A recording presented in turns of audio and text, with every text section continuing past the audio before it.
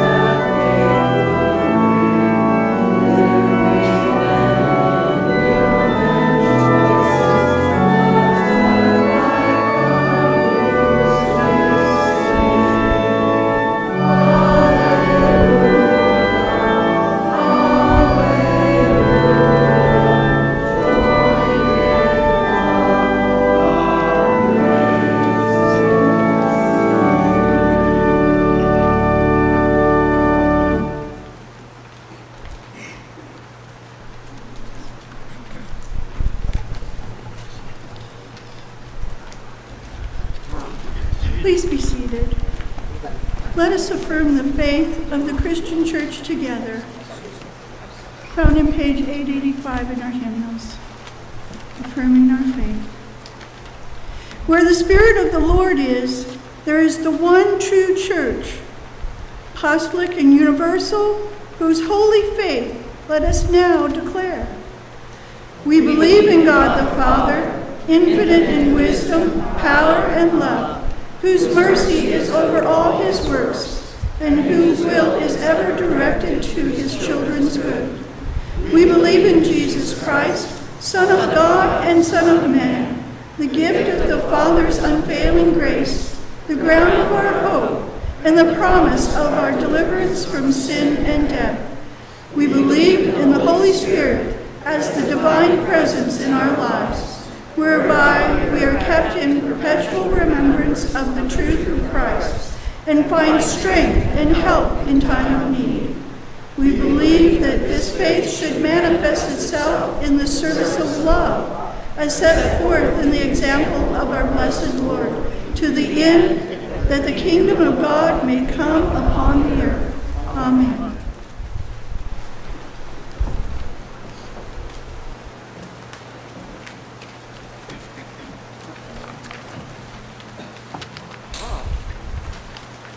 Good morning, everybody. Good morning. David Sheets. I come from a church in Franklin that has a Pastor Geisler there as well. So I guess instead of being sister churches, I guess we're spousal churches. Anyways, the two songs that I brought this morning have the same theme, that God is going to be with us, and it doesn't matter what we've done.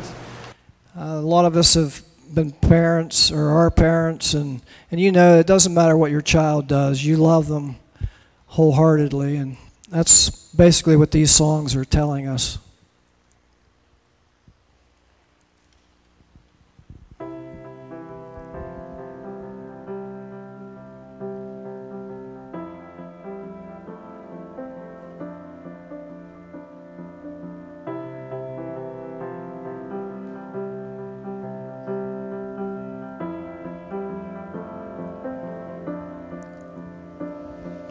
Come out of sadness from wherever you've been.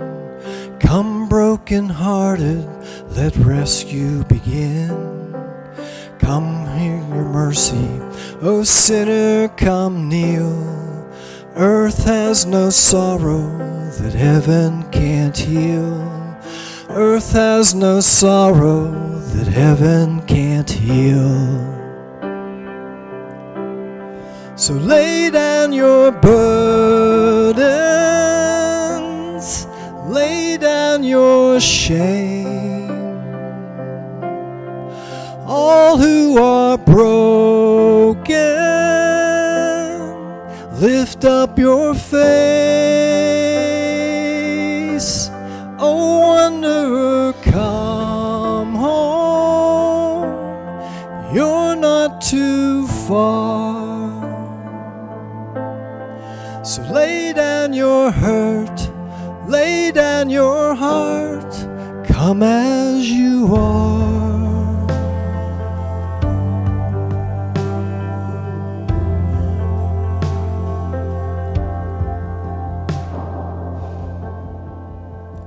There's hope for the hopeless and all those who've strayed. Come sit at the table, come taste the grace. There's rest for the weary, rest that endures. Earth has no sorrow that heaven can't cure. So lay down your burdens,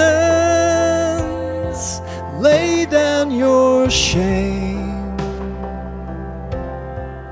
All who are broken, lift up your face. Oh, wanderer, come home, you're not too far. So lay down your hurt, lay down your heart, come as you are, come as you are, fall in his arms, come as you are. There's joy for the morning, O sinner, be still. Earth Earth has no sorrow that heaven can't heal. Earth has no sorrow that heaven can't heal. So lay down your burdens, lay down your shame. All who are broken, lift up your face. Oh, wanderer, come home. You're not too far. So lay down your hurt, lay down your heart. Come as you are. Come as you are. Come as you are. Come as you are.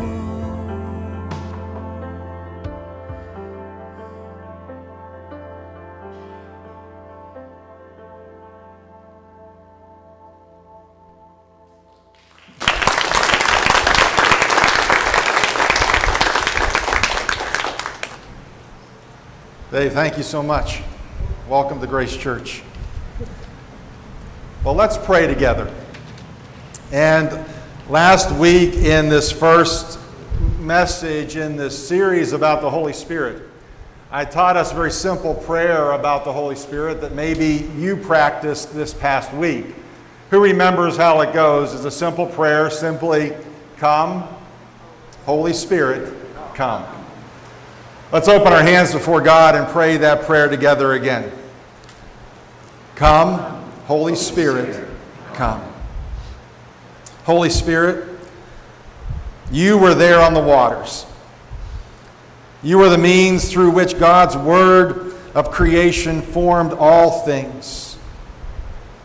Spirit, you are the breath of God that breathed into us and made us alive. And you have been moving through all the ages, directing things according to the Father.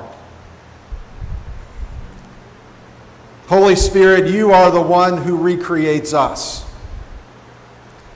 When we were far off, it was you that sought us out. It was you that worked new birth into our lives and gave us faith and repentance. Spirit, you bind us to the Father. Through you, we experience our connection with Jesus. And so, come, Holy Spirit, come. Spirit, you are the one who sanctifies us. You are working in each of us to call us to do all that is pleasing to the Father. You call us away from sin. You call us to perfection in love. Loving you with all of our heart, soul, mind, and strength, and loving our neighbors as ourselves. So, Spirit, today, would you teach us to love each other better? Teach us to live at peace with one another, to forgive, to be kind, to seek each other's good above our own. Spirit, today, move in our hearts and make us faithful and gentle, able to exercise self-control in all things. And Holy Spirit, you are the one who gives good gifts to us, and you build the church. Help us to recognize all those good gifts that we have been given, and teach us to use the gifts that you have blessed us with to build each other up, so that together we would be the church who loves God and loves one another and loves our neighbors. Holy Spirit, continue to work in us. Bring healing into our lives. Bring the good news into our lives. Make us agents of peace to mend what has been broken by sin. Spirit, make us ambassadors of the gospel of Jesus, that we get to live and speak the hope that we have in his death and resurrection, that he restores all things. Come, Holy Spirit. And Holy Spirit, you are the one who walks beside us, and you comfort us. You bring us close to the heart of God. And today, Spirit, through your power, we pray for each other today. Today, we pray for Pat. We pray for Diane. We pray, God, for Dave and Penny, for Shirley and her family, for Dick and Trish and their family. God, today we pray for Joanne and Margie and Rodney. We pray for Barb and Tom.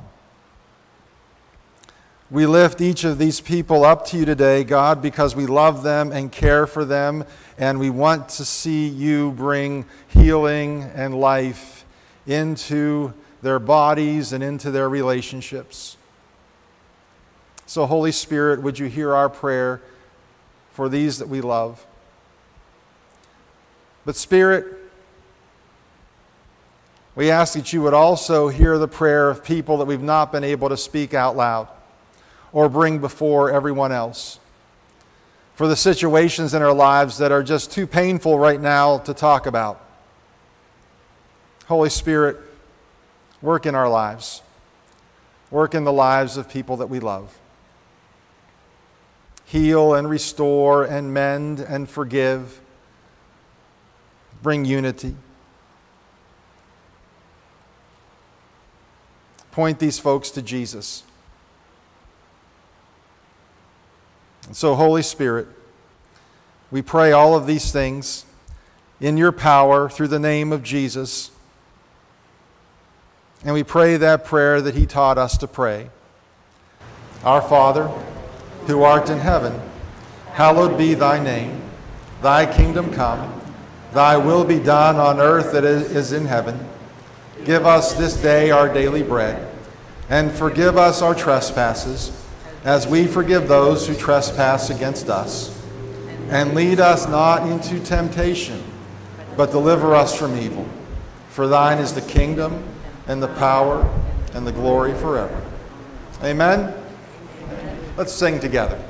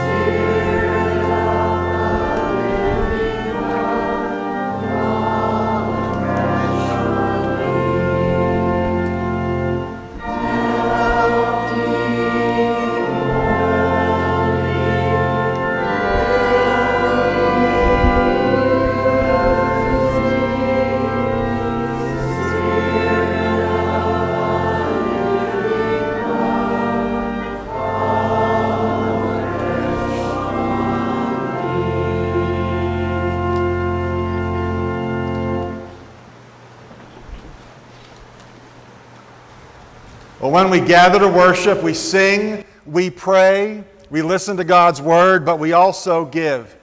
And so this morning, thank you for your generosity. You've been able to give by placing your tithe and your offering in the box in the entryway to the sanctuary. Thank you for your faithfulness in giving. If you haven't been able to give yet, there's still time to do so, either by placing an offering in the box or later today going to our website and using the Give Online button. Giving is an act of worship. It says, Lord, thank you for blessing me with all of these things, and in these moments of worship, I give back to you a portion of what you've blessed me with. And so when we tithe, when we give, we are worshiping Jesus and giving thanks. Amen? And so thank you for giving. Thank you for that gift of giving. And as we listen to this next song that Dave's going to share with us, think about how God is calling you to continue to give more of yourself to Jesus. Amen. Dave?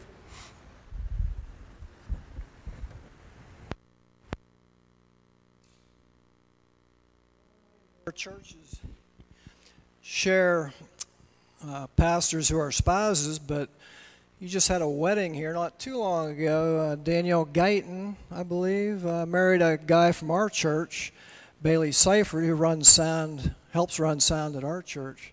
So we got a connection there. Maybe we should get together and have a picnic or something. I don't know.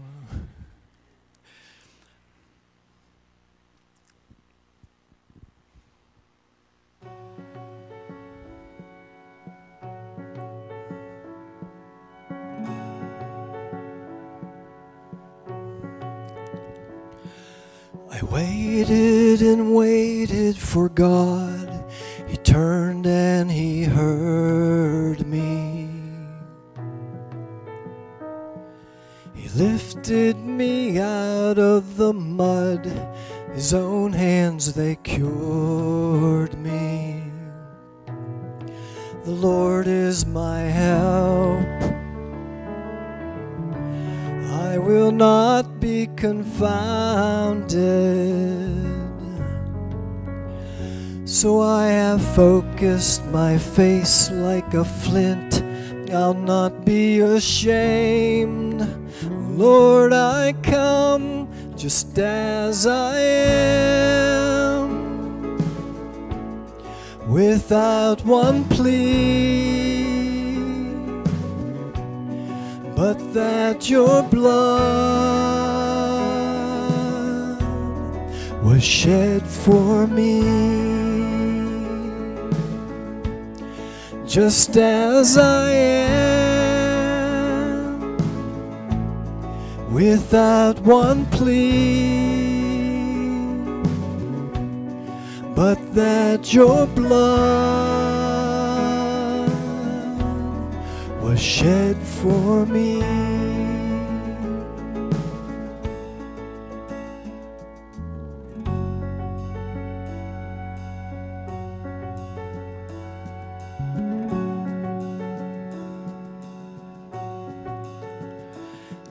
The days that remain in my life, Lord, let me serve you.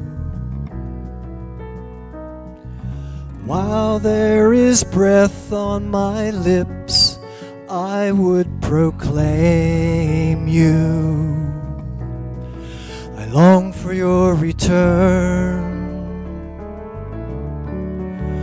Long to see you face to face. I long to join the eternal song, communion of all the saints. Lord, I come just as I am, without one plea, but that your blood was shed for me. Just as I am, without one plea, but that your blood was shed for me.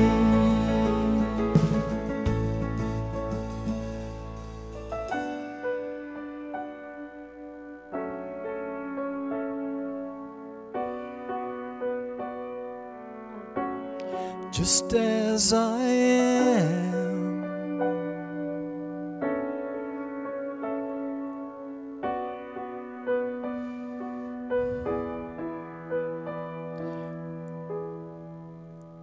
just as I am, without one plea, but that your blood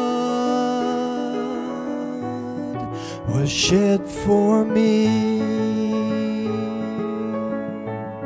Just as I am,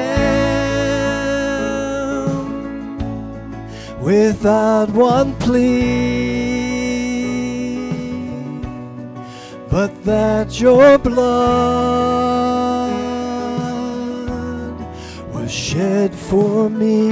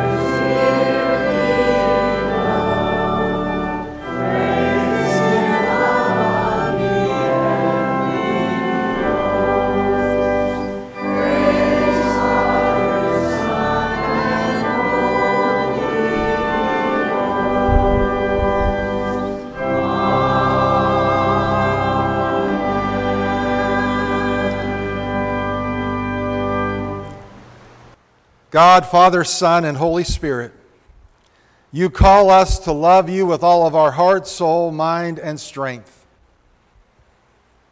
And we seek you first above everything else. Help us to make the decisions of our lives based upon your commandments. We seek your kingdom. And we offer you these gifts, and we offer you our lives as a means of placing you first in everything. Lord, use these gifts and use our lives to share the love and the gospel of Jesus in Oil City, in Venango County, and around this world, that Jesus is praised in all things. Amen and amen.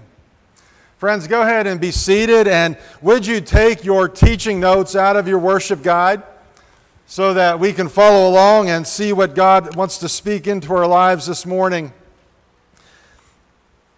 You know that oxygen surrounds us and lives in us, right? Oxygen is all around us. If you don't believe me, try holding your breath. We don't want to break any records here today or have anyone pass out, so hold your breath at home instead of here. But you get what I mean. We need oxygen to live, right? It is all around us. Last week, I began teaching a little bit more about the Holy Spirit. And I want to continue today and into next week teaching us a little bit more, not about the oxygen around us that we need, but the reality that every single one of us need the third person of the Trinity, God Himself, the Holy Spirit, in our lives. Amen? If you know what I'm speaking about, you know how critical it is for Him to be present in our lives. And so we've been learning, and I want us to keep learning, what it means to be dependent upon the Holy Spirit. That we need Him desperately. We need His presence. We need His power living in us and through us and among us. Now, unfortunately, there are far too many Christians, maybe far too many of us even here this morning, who know about Jesus, but know so little or nothing about the Holy Spirit. Would you put yourself in that category? It's okay. I think it's a truth that we have to struggle with and come to a realization that often we know so little about God the Spirit. We can read about some early followers of Jesus for whom this was also true. So it's not just our experience. This has been an experience since the beginning times of the New Testament. So look at your notes, and I want to point us to Acts chapter 19 this morning. A couple of verses here to show us that this is not uncommon. Look at God's Word. While Apollos was in Corinth, Paul traveled across the hill country to Ephesus, another city in Greece in which there was a church that he was going to, where he met some of the Lord's followers. And he asked them. This is Paul asking followers of Jesus this pertinent question. When you put your faith in Jesus, were you given the Holy Spirit? What did they answer? No. And I love this next part. Let's read this next sentence together. We have never even heard of the Holy Spirit. Now, I would like to say that this is such an uncommon thing in the life of the Christian church, and even in our life together as United Methodist Christians. Did you know that the Methodist movement was birthed by the movement and power of the Holy Spirit? That it was Him who gave birth to this movement to begin with over 250 years ago. But our reality is that we often know little of Him and know even how do we handle it when the Holy Spirit shows up in our lives and empowers us to follow Jesus. Many of us struggle with that, and so we're not the only ones who might speak that statement. We haven't even heard of the Holy Spirit. We don't know who He is or what He does in our lives. This reminds me a lot about Jesus followers that I know. But here's the hard truth. This statement reminds me about a lot about myself. That there have been far too many moments that it feels like I don't even know who the Holy Spirit is or what He wants to do in my life. And by knowing, I'm not talking about intellectually. You know, I can talk to you all day about pneumatology. Did I impress you? That's the study of the Holy Spirit, by the way. I can teach all day on the right things to think about the Holy Spirit and what the doctrine of the church has taught us about Holy Spirit for 2,000 years. What I'm talking about, and maybe you can resonate with this, of really knowing the Holy Spirit in my life. That He is alive and active in my heart and in my mind and in my life, and I am seeking more of Him. That's where we struggle, isn't it? Where we just kind of have this explosion one day of the Spirit shows up in our lives and amazing things happen, and then over time it feels like, where did He go? Where's the Holy Spirit now? Man, I wish that He was present and as powerful as He was, and I think back to that moment or this moment in my life. And we're all there. We all go through those moments. We can know all the right stuff, but still neglect the presence of the Holy Spirit and maybe not even experience His presence and power in our lives. We need to know Him in relationship, to know Him personally. He is God Himself. But sometimes we get in trouble because we forget who He is, and we as one author has said, that He becomes the forgotten God. That He's the God that we forget about. He's the person of God that we forget about. This third person of the Trinity. But living life without the presence and power of the Holy Spirit is like trying to live life by holding your breath. It doesn't work. As Jesus followers, we desperately need His presence and His power. Just to be faithful and obedient in following Jesus. We need Him daily, moment by moment. But a lot of times we try following Jesus on our own power and in our own determination. You know, we get to the point of saying things like, I'm just going to be a better person. I'm going to be more spiritual. I'm going to be a better Christian. And we're missing the point. It's not in our power. It's not up to us. It is the indwelling presence of God's Spirit Himself that produces fruit in our lives like love and joy and peace and patience and kindness and gentleness and self-control. He does that. It is the Spirit of God and the relationship that we have with Him as He indwells our lives that He empowers us to faithfully follow Jesus. That's freeing, isn't it? That's good news. That it's the Spirit of God who does all the heavy lifting. That He shows up in you. He is in you, dwelling in you as a follower of Jesus. And living in you, He is empowering you to be a faithful follower of Jesus. Every one of us needs a fresh encounter with the Holy Spirit. Like we talked about last week, that moment of Pentecost where the Holy Spirit shows up in our lives, empowering us for faithful living as followers of Jesus. So here's the question I want to throw out to us today to wrestle with. The question before us today is, how am I filled with the Holy Spirit?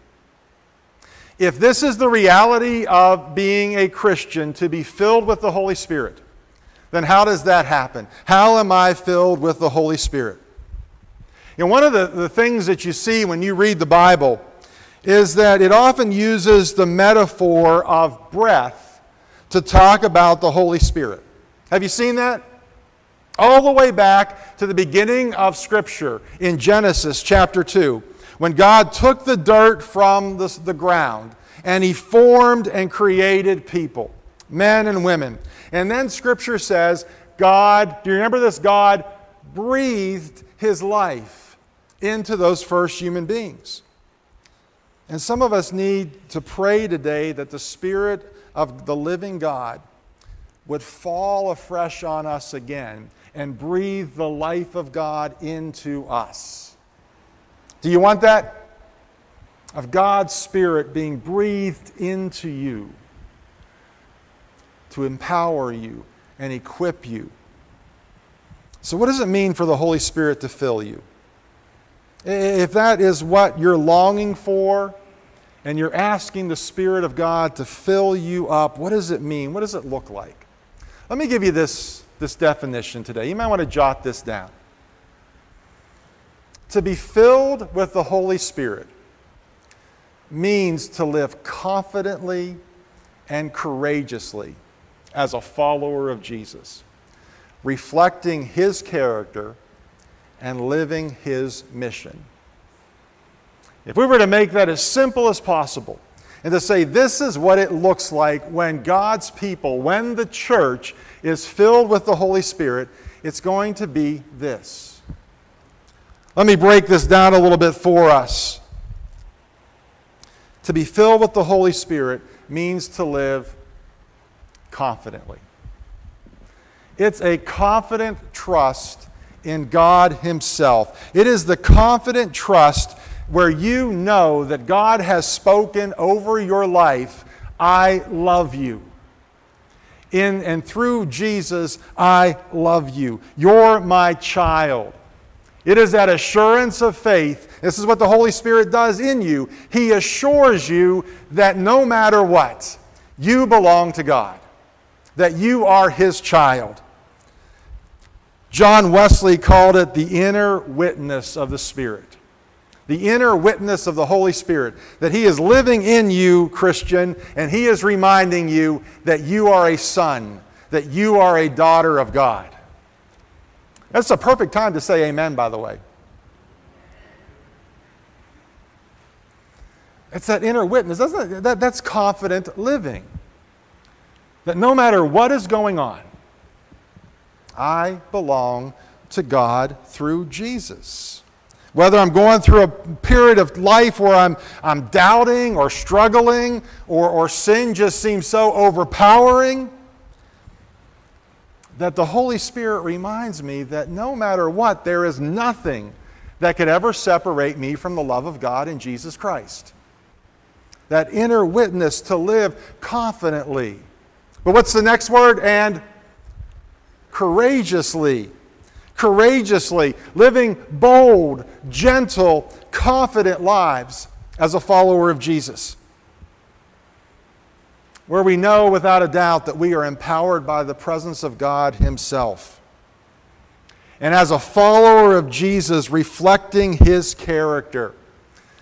That because the Holy Spirit lives in you, get this, He is making you more like Jesus. You want to be more like Jesus?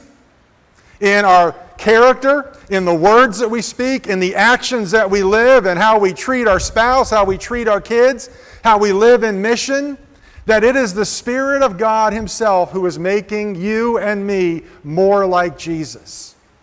Every single moment.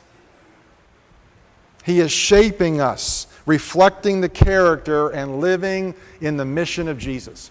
That's what the Holy Spirit does when He fills you with His presence. And He fills you with His presence that moment that you say yes to Jesus. And so we can experience Him doing these things in us. There's a couple of other pieces of Scripture. One that I love that's just fun to read. In Ephesians chapter 5, verse 18. Look at that verse and see, it's okay to laugh or chuckle with this. Don't be drunk with wine. Everybody came to church okay today, right? Don't be drunk with wine, because what? There's just some good advice right there, right? But look at what Paul says otherwise. Instead, be filled with the Holy Spirit. I'm not sure what the context was when he was writing to the church in Ephesus about that, but maybe they had some issues. But he was saying to them in the context of their lives, he says, listen, be filled with the Holy Spirit.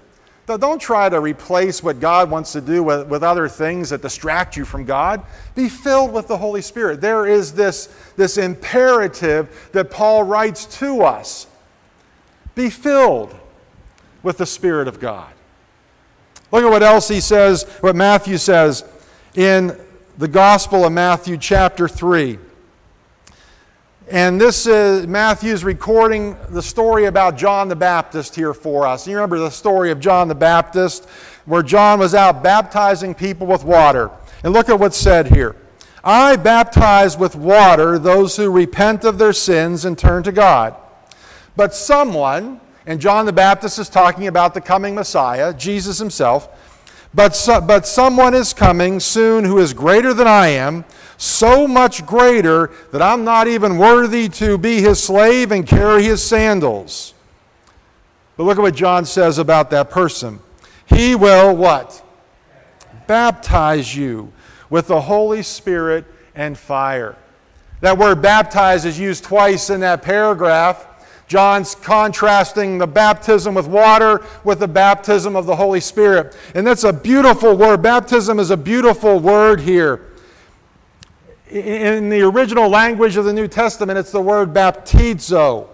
And baptizo is an ink-dyeing term. Think about ink and how it dyes clothes. And so a piece of cloth is dipped into the ink. And what's going to happen when you pull that piece of cloth out of the ink?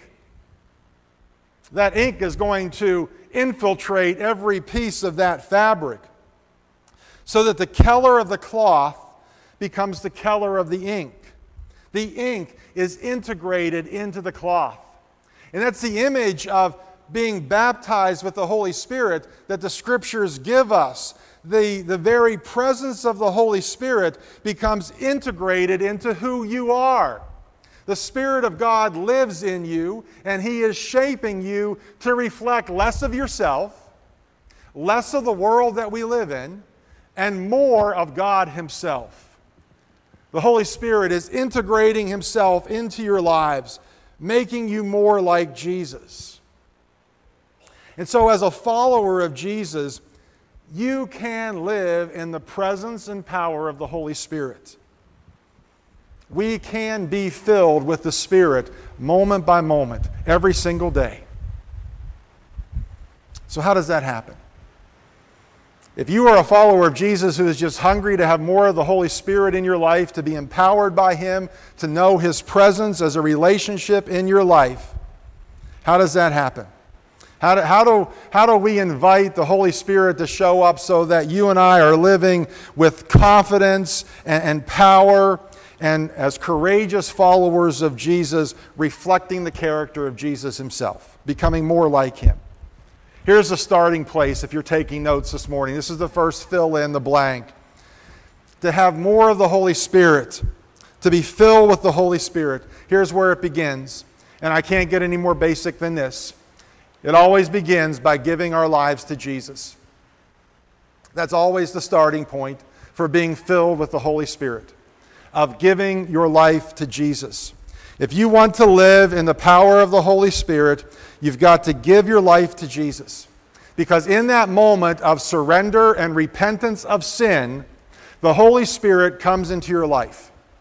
In fact, God the Holy Spirit has already been drawing you closer to Jesus every day, even before you may even know Jesus.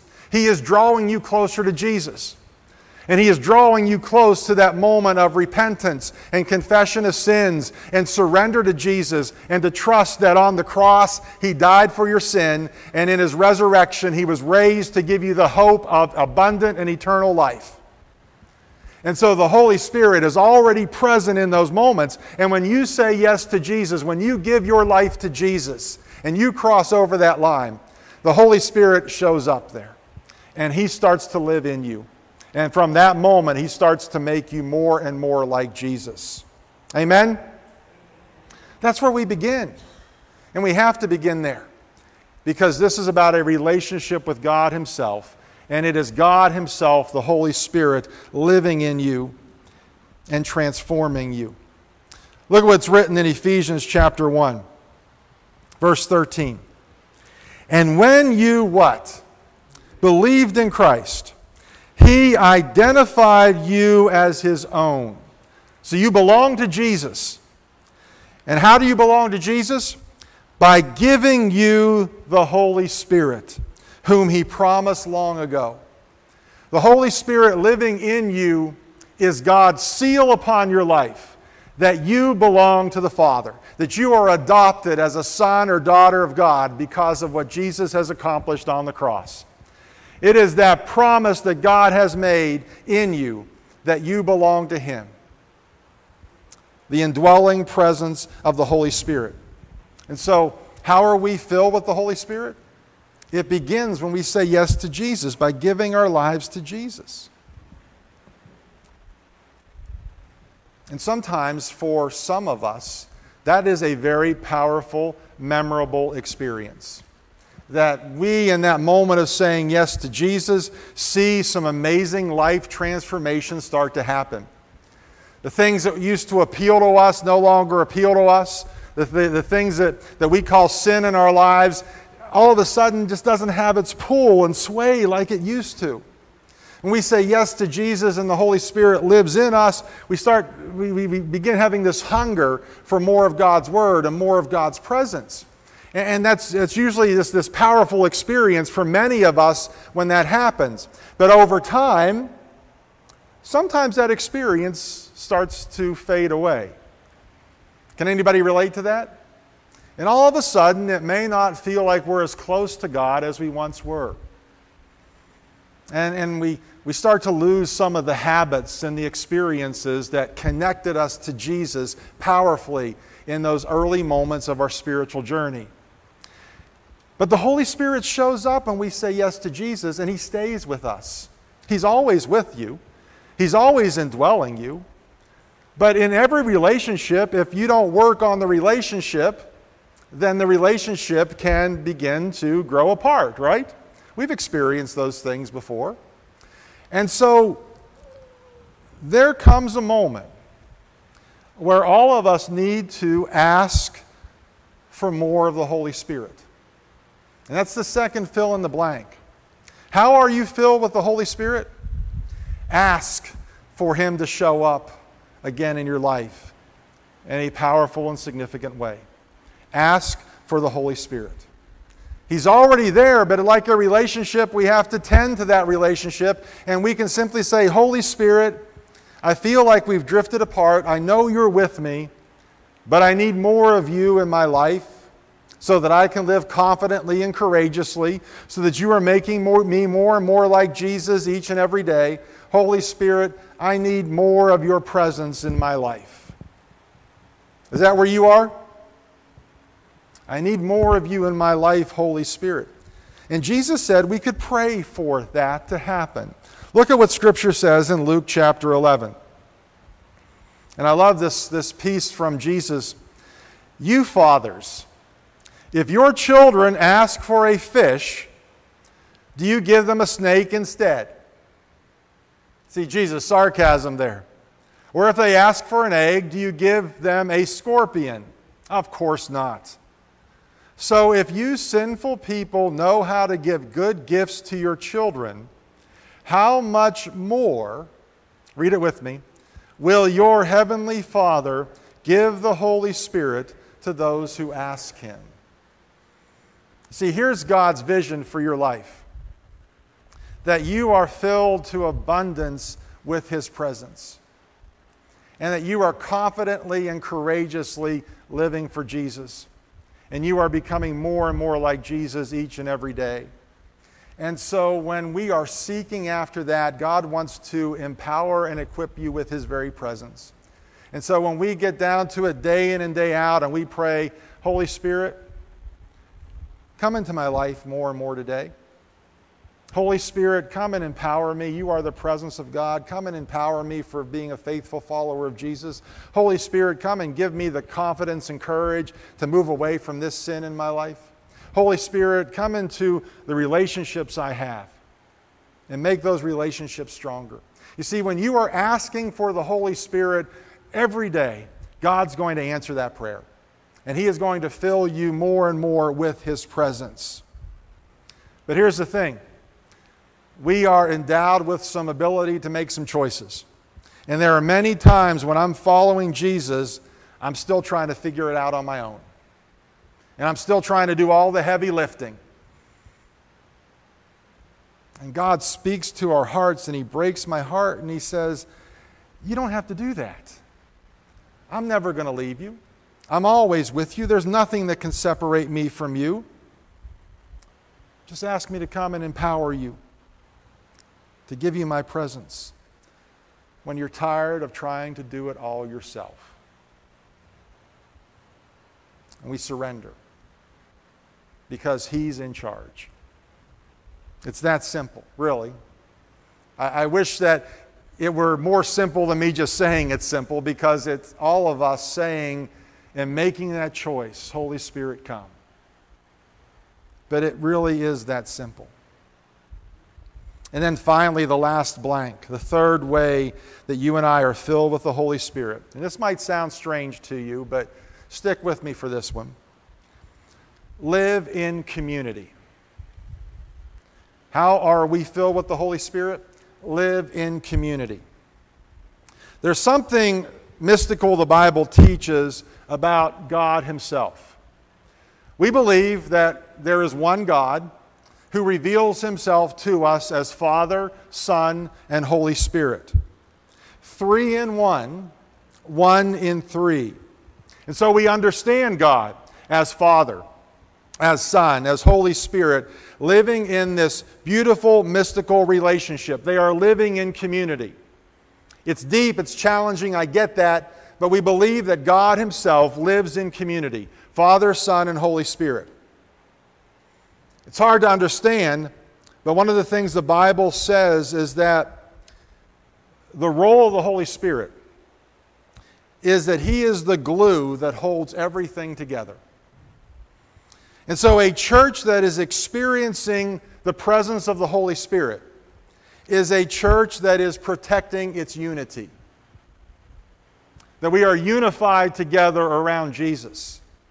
That we are unified together around the purposes of Jesus. Listen to what Paul says in Ephesians chapter 4. Look at your notes. Always be humble and gentle. Be patient with each other, making allowance to each other's faults because of your love. Make every effort to keep yourselves, what? United in the Spirit, binding yourselves together with peace. For there is one body and one Spirit, just as you have been called to one glorious hope for the future. There is one Lord, one faith, one baptism, and one God and Father who is over all and in all and living through all. There's this sense of what Paul is teaching us, in which he is saying that if you want to experience the oneness of God, if you want to experience the presence of the Holy Spirit, live in rich, intentional community. When the church is unified, there is the open door for the presence, the Holy Spirit of God to show up. When a church is, listen to this, when a church is not unified, when there is disunity in the local church, the Holy Spirit may not be there. Because it is His role to unify the church, to bring unity. We are one in the Spirit. And God's Spirit will not abide in a place in which there is disunity. And so if we are going to experience the presence of the Holy Spirit, to be filled with the Holy Spirit, we have to work very intentionally at our unity and being one in God together, one in Jesus together, so that there's not any open door for disunity. Because the Holy Spirit blesses His people who are unified under Jesus. Maybe you've heard of a man named D.L. Moody. Have you heard of him? Moody was an evangelist in the 1800s. He was from Chicago, but God used him to preach all over the world, bless so many people. Once, Moody was leading a revival in England. And there were a bunch of people who were gathered together for this event. And they were listening to Moody, and there was kind of this little bit of an uproar in the crowd. Listen to what one of the people said about Moody. "Why do we need this Mr. Moody? He's uneducated and inexperienced. Who does he think he is anyway? Does he think he has a monopoly on the Holy Spirit?" And one of the others in the crowd stood up and said, "Oh no, Mr. Moody does not think he has a monopoly on the Holy Spirit, but the Holy Spirit has a monopoly on Mr. Mooney." Church, I don't know about you this morning, where you are in that spiritual journey, whether you are beginning or growing or maturing in your relationship with Jesus. I don't know where you are necessarily today, but I can tell you this, and I hope that this is the same case for you. I want the Holy Spirit to have a monopoly on my life. Amen? Come, Holy Spirit, come. Let's pray that together. Come, Holy Spirit, come. Spirit of God, through you we seek first the kingdom of God. Shape us. Make us more like Jesus. Bring us together as the body of Christ. Unify us. Focus us. Make seeking after you the very thing that we desire the most. Jesus, be glorified in Grace Church. Holy Spirit, come. It is through Jesus that we pray. And all of God's people said, amen. Amen.